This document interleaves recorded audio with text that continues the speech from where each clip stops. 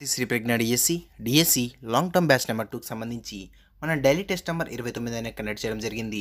ఈ daily test number 29 అన్నది November 11వ తేదీన కండక్ట్ చేయడం జరిగింది. తిరుపతి శ్రీప్రజ్ఞలో ఏ రోజు జరిగిన సిలబస్పై ఆ మరుసటి రోజు 50 మార్కులు డైలీ టెస్ట్ నిర్వహించి అదే రోజు సాయంత్రం మార్కులు మరియు ర్యాంకుల ప్రకటన చేస్తున్న రాష్ట్రంలోని ఏకైక సంస్థ తిరుపతి శ్రీప్రజ్ఞ. ఈరోజు ప్రశ్నాపత్రాలను ఒకసారి గమనించినట్లయితే గణితంలో సాంఖ్యక శాస్త్రం నుంచి మరియు రేఖాగణితం నుంచి ప్రశ్నలు అనేది ఇవ్వడం జరిగింది. ఈరోజు ప్రశ్నపత్రంలో మొత్తం 50 ప్రశ్నలు ఉన్నాయి. ఈ 50 ప్రశ్నలకు గాను కండక్ట్ చేసిన డైలీ టెస్ట్లో మొత్తం మొదటి ర్యాంకుతో 46 మార్కులతో మొత్తం 4 మంది విద్యార్థులు మరియు 100 మందికి పైగా విద్యార్థులు 41 మార్కులతో ఉన్నారు. ఇక్కడ మార్కులు తీవ్రతను బట్టి చూస్తే మీకు పోటీ తీవ్రత ఎంత ఉందో అర్థమవుతుంది. ప్రతి అంశాన్ని కూడా బేసిక్స్ నుంచి నేర్పిస్తూ అప్ టు 10th క్లాస్ వరకు నేర్పిస్తూ ఆ మరుసటి రోజు 50 మార్కులు డైలీ టెస్ట్ నిర్వహిస్తూ మీ యొక్క మార్కులు మరియు ర్యాంకుల విశ్లేషణ చేస్తున్న రాష్ట్రంలోని ఏకైక సంస్థ తిరుపతి శ్రీప్రజ్ఞ. మీరు కూడా ఈ లాంగ్ టర్మ్ బ్యాచ్లో జాయిన్ అవ్వాలనుకుంటే ఇక్కడ ఉన్న నెంబర్కి కాంటాక్ట్ అవ్వండి. ఈరోజు ప్రశ్నపత్రాన్ని ఒకసారి గమనిద్దాం. మొదటి ప్రశ్న 1, 10, 11, 20, 21, 30 తరగతులలో 21, 30 తరగతి యథార్థ దిగువ హద్దు ఎంత? 12.5. రెండో ప్రశ్న, ఒక పౌనఃపున్య విభాజనములో తరగతులు 1, 10, 11, 20 అయితే 11, 20 తరగతి యొక్క ఎగువ హద్దు ఎంత? 20.5. మూడో ప్రశ్న, ఒక కుటుంబంలోని మనుషుల ప్రస్తుత సగటు వయసు 25 సంవత్సరాలు. 3 సంవత్సరాల తర్వాత వారి సగటు వయసు ఎంత? 28 సంవత్సరాలు. నాలుగో ప్రశ్న, 8, -2, 9, 6, 13, 17, 12ల అంక మధ్యమం ఎంత? 9.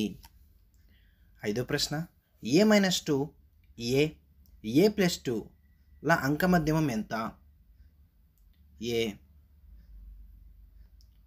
ఆరో ప్రశ్న, 8, 6, 4, x 3, 6, 0ల అంకమధ్యమం 4 అయిన x విలువ ఎంత? 1. ఏడో ప్రశ్న, 9, 11, 13, p 18, 19 అనే దత్తాంశం యొక్క సగటు p అయిన p విలువ ఎంత? 14. ఎనిమిదో ప్రశ్న, x1, x2, x10 అను రాశుల సరాసరి 20 అయిన x1 + 4, x2 + 8, x3 + 12, x10 + 40 అను రాశుల సరాసరి కనుగొనుము.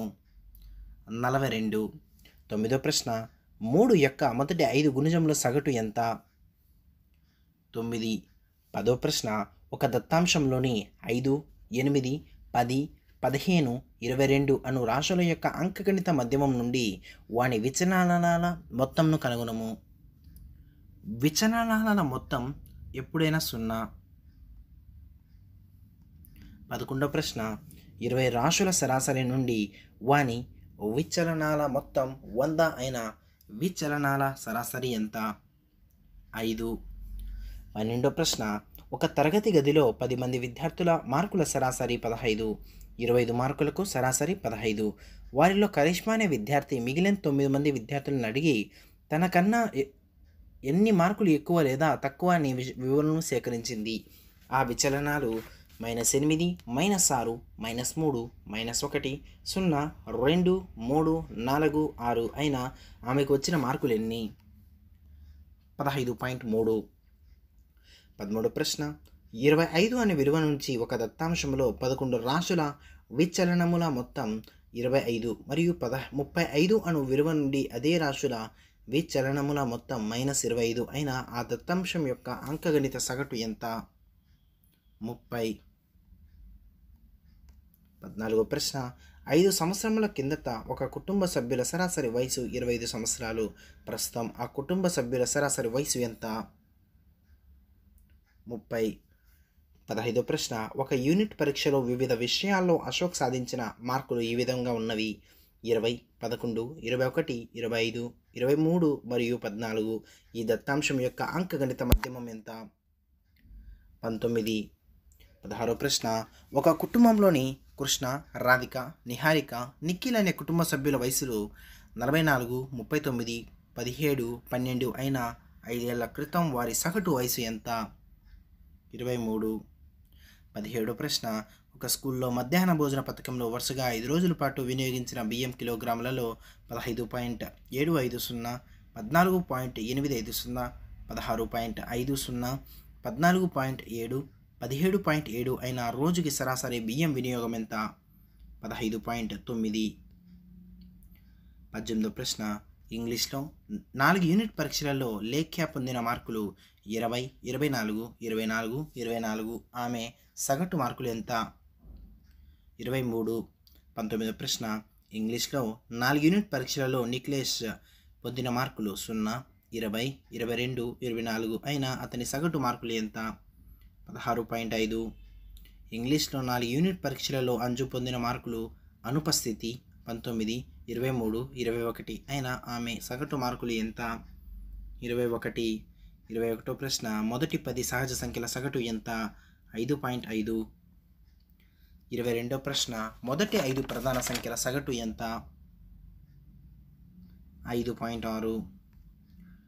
పరిశీలన విలువలు 23, 45, 33, 21, 48, 30, 34, 36, 35గా నమోదయ్యాయి. క్రింది విలువలలో ఏది ఈ విలువ సగటు కావచ్చు? 35. 24వ ప్రశ్న, హిస్టోగ్రామ్లో దీర్ఘచతురస్ర యొక్క వెడల్పును సూచించినది ఏది? తరగతి యొక్క అంతరం. 25వ ప్రశ్న, కమ్మి రేఖాచిత్రంలో పొడవును దేని సూచిస్తుంది?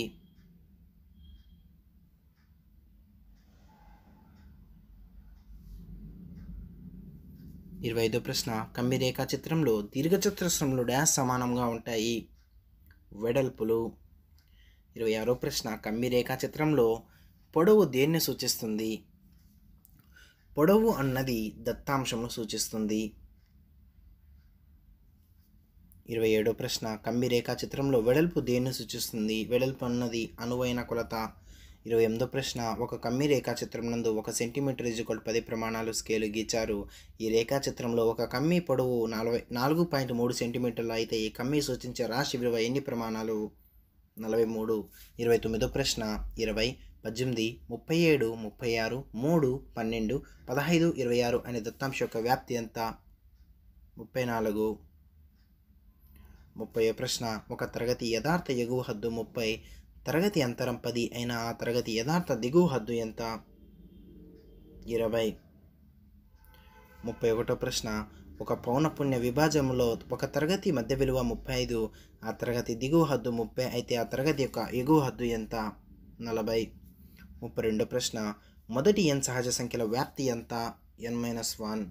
33వ ప్రశ్న, దత్తాంశంలోని వివిధ రాశులను వాటి పౌనఃపున్యములు సూచించటకు డాష్ అంటారు? పౌనఃపున్య విభాజన పట్టిక. 34వ ప్రశ్న, దత్తాంశము నుండి పౌనఃపున్య విభాజన పట్టిక తయారు చేయనప్పుడు ఉపయోగించు చిహ్నములు ఏమంటారు? గణన చిహ్నాలు. 35వ ప్రశ్న, 20, 18, 37, 42, 3, 15, 15, 26ల వ్యాప్తి ఎంత? 39. 36వ ప్రశ్న, 24, 19, 20, 27, 30, 22, 31, 32, 25, 28, 33, 29, 34, 47, 48, 45, 37, 38, 23, 32, 6, 7, 8, 9 మరియు 12 అనే విభాజనానికి ఆవృత అంతరం 30, 40 యొక్క పౌనఃపున్యం ఎంత? 9. 37వ ప్రశ్న, 1, 10 అనే తరగతి యొక్క తరగతి అంతరం ఎంత? 10. 38వ ప్రశ్న, 1, 10, 11, 20, 21, 30 తరగతులలో 11, 20 తరగతి యథార్థ దిగువ హద్దు ఎంత? 10.5.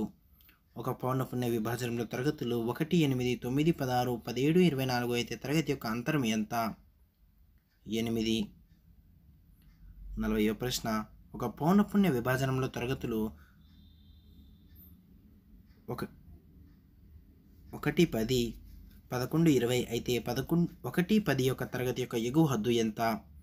10.5. 41వ ప్రశ్న, చతురస్రం యొక్క భ్రమణ సౌష్టం మరియు భ్రమణ సౌష్ట పరిమాణం ఎంత? 90 డిగ్రీలు మరియు 4 డిగ్రీలు. 42వ ప్రశ్న, సమాంతర చతుర్భుజం యొక్క భ్రమణ సౌష్ఠవ కోణం ఎంత? భ్రమణ సౌష్ఠ పరిణామం ఎంత? 180 2. 43వ ప్రశ్న వృత్తం యొక్క భ్రమణ సౌష్ఠవ కోణం ఎంత? భ్రమణ సౌష్ఠవ పరిమాణం ఎంత? 0 డిగ్రీలు అనంతము. 44వ ప్రశ్న సమబాహు త్రిభుజం యొక్క భ్రమణ సౌష్ఠవ కోణం ఎంత? భ్రమణ సౌష్ఠవ పరిమాణం ఎంత? 123. 45వ ప్రశ్న క్రమషడ్భుజి యొక్క భ్రమణ సౌష్ఠవ కోణం ఎంత? భ్రమణ సౌష్ఠవ పరిమాణం ఎంత? 60 డిగ్రీలు 6. 46వ ప్రశ్న ఒక సమాంతర చతుర్భుజంలోని ఆసన్న భుజాలు వరుసగా 4.5 సెంటీమీటర్లు మరియు 3 సెంటీమీటర్లు అయిన దాని చుట్టుకొలత ఎంత? 15 సెంటీమీటర్లు. 47వ ప్రశ్న ఏబిసిడి సమాంతర చతుర్భుజంలో యాంగిల్ ఏ మరియు యాంగిల్ బి యొక్క సమద్విఖండన రేఖలు పి వద్ద ఖండించుకున్నవి అయిన యాంగిల్ ఏపీబి ఎంత? 90 డిగ్రీలు. 48వ ప్రశ్న చతుర్భుజంలోని కోణం నిష్పత్తి 1:2:3:4 అయిన పెద్ద కోణం విలువ కనుగొనము. 144. 49వ ప్రశ్న సమాంతర చతుర్భుజంలోని ఎదుటి కోణాలు 3x-2 మరియు x+48 అయిన దానిలోని ఒక ఆసన్న కోణాల జతను కనుగొనము. 73 డిగ్రీలు 107 డిగ్రీలు.